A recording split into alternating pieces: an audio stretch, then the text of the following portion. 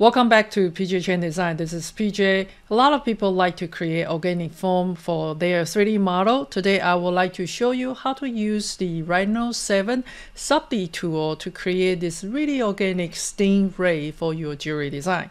Are you ready? Let's get started.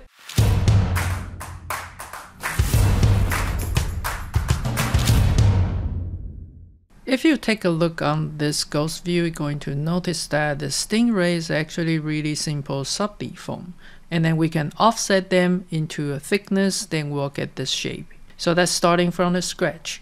So I'm going to coming into my top view, and under my SubD tab, I will have this SubD tool called Create SubD Plane. And we are going to set it up for X count for 5. And Y count for 5, and I'm going to simply to click something like this. So this is a SubD plane that we have here, and it is 5 on the X and 5 on the Y axis. So to creating the shape, first of all, I would like to have this guy to be tapered. So we're gonna come into the command for taper, and we're gonna snapping into the midpoint here, and I want them to taper something look like this. And maybe you want to pick up those points to get them even more pointed. On the top, I might need to start it individual to adding this point to make them look like it's more vivid.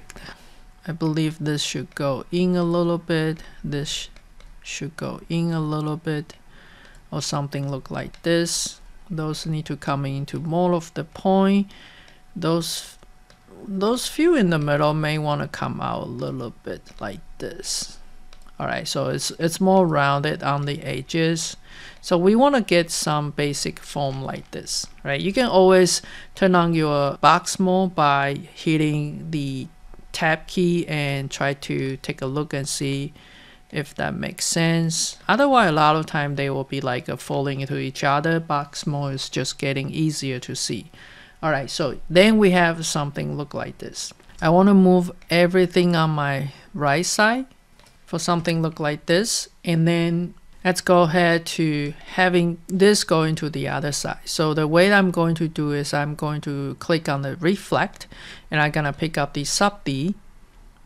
And we want to using the y-axis and to mirror to the other side. As you can see, now I have both of them. If I do any change on here, so let's say I wanted to end to be like a turning and coming up like this, like rest of it will, I mean the one on the left side will follow it. So let's say I wanted to wing to be flare up like this, and maybe a little bit more, make it look like it's flying, something going in and something coming up. So I like that. Alright, the next thing is we need to start making the tail. So I'm going to pick up the edge right here, and I'm just going to extrude it once, going to pick it up again, extrude it twice, and I'm just going to continue to pick it up, extrude it 3 times, extrude it 4 times, and then again we wanted this to be tapered, right? So I'm going to move it in, something like that, right? And it's hard to see where the four corner is, and sometimes I will tape it, and you can see that this one is supposed to be coming in as well. So I want the tail is coming taper. So I'm gonna pick up this one and extrude it one more time, or make it a bit longer. Alright, so that's the Stingray. Also on the top we have something, and I may want to move this one to the center a little bit, and I want to also to creating another line. So I want to insert something right here that give me another edge right here. For this edge right here, let's go ahead to extrude it once, extrude it twice, extrude it 3 times, and this is going to be, if we toggle it back, it's going to look something like that. And we can simply just make this one smaller, and I like it to be more of this shape, and this guy coming out a little bit, something like this. Alright, that look something correct. Alright, once you like it and then you get the basic shape, or maybe this need to be more pointed. I'm not proportionally correct, but We try to get it close. All right, once you have it, basic form is correct. Let's go ahead to remove the symmetry by right click and pick up this piece, and you can see that darken side is gone. So anything that you continue to move it here, it won't follow to the other side. If you wanted to make them, now you can coming into the bottom right here. So for example, I want a tail to be rotated, coming over here, this guy to be rotated, and coming over here, this one to be here, this one rotated.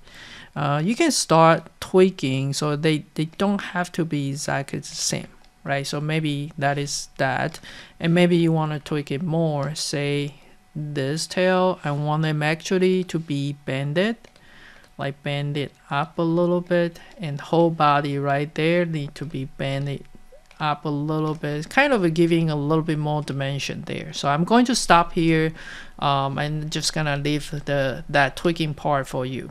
Okay, so once you like this shape, to turn them into the solid, you're gonna pick up the whole SubD, and then you want to offset it, the SubD, to give it a little bit thickness, right? So I'm going to offset the other side, and distance I'm just gonna keep it like 1.5, and then solid equal yes, and then we'll get something like this, right? You're going to see that this is like really harsh edges, as you can see on my render view, and it doesn't look too good, right?